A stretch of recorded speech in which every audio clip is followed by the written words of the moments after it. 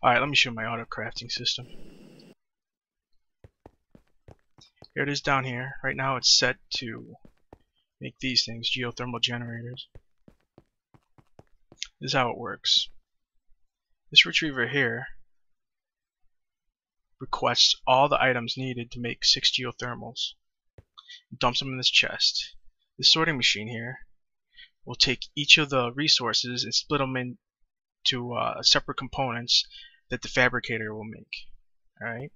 I have a button here. What it does is when I press it, it'll activate these timers and counters.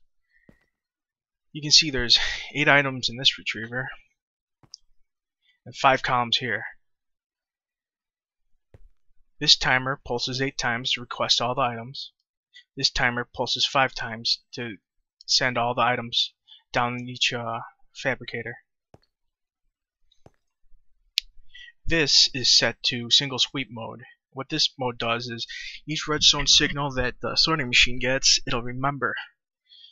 And then once it gets all of these items, it'll go through for each pulse and send all those items down the line. That's important. The reason why it's important is because this receives 8 pulses and this receives 5 pulses, but it's at the same time. Since this gets the pulses first, there's still a delay for when the items have to travel into this chest. And what this mode does, it makes sure that it remembers those pulses, and then when the items do appear here, it'll send them down into the fabricators. This mode here is will make sure that each of these columns are completed before it'll advance to the next column. Okay. This thing here makes cables.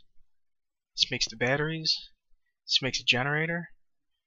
This makes a furnace that you need to make the generator. This makes the geothermal. So this is the emerald pipe. It'll pull the geos out, and it'll insert them in this relay, and it send it back into the storage here.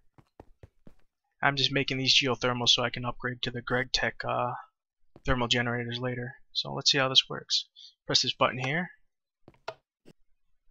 The timers are pulsing. It's retrieving all the items out of my network.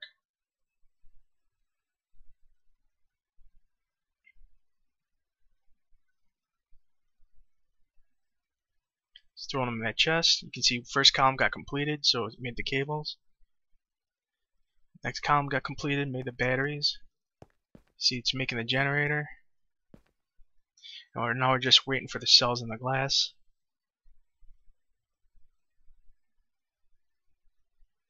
Got the cells in the glass coming through here. Goes right to this fabricator. Boom, geothermal generator.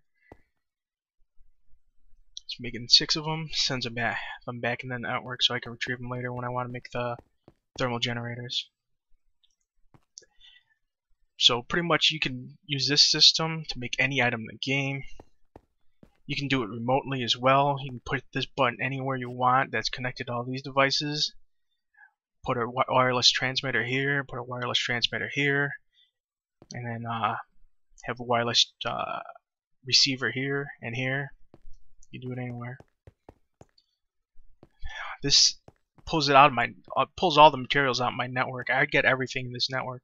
This side is all the process materials. Those are the processing machines there.